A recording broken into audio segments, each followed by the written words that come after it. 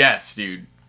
Back to Tempest, dude. Tool Tuesday 7. Gotta hit up Tempest every time. So I brought it to the nightmare section of literally like break the game, dude. This, oh, here we go. How is this broken down? This section. 3 groups of 7. 21. You can think of it as a 21 beat cycle.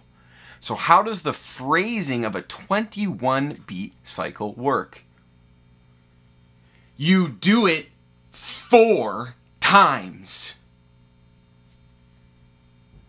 There's a big conclusion here. I had a suspicion about this conclusion before, but now I'm certain. It's that no matter what, if you do it 4 times,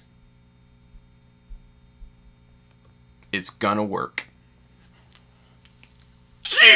So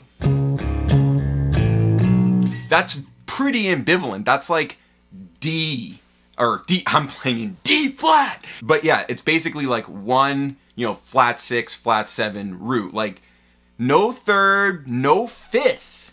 So what do I do with it? I turn it into 2 chords. And the first chord I'm doing, root chord major.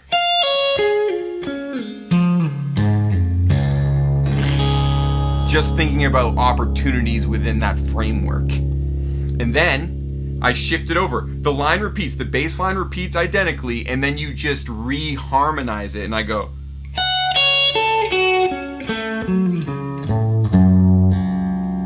And then I resolve it.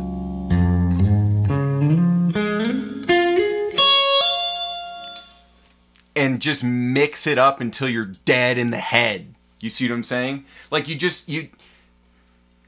use opportunities. You got opportunities. You got the open string opportunities. You can tune them. You can change them any way you want.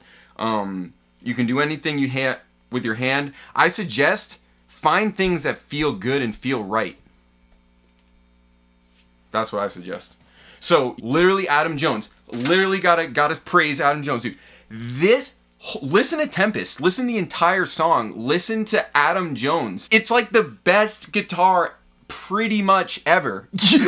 You know what I mean? In the sense it's like basic. It's not overplaying itself. You know what I mean? He's like very like, I'm like an obnoxious asshole compared to him. You know what I mean? Adam Jones is just like he does not fuck around. Like I would say that Fred fucks around a lot more than Adam Jones does. You know what I'm saying? Like Adam Jones holds it down. Danny Carey is fucking up and being a psycho.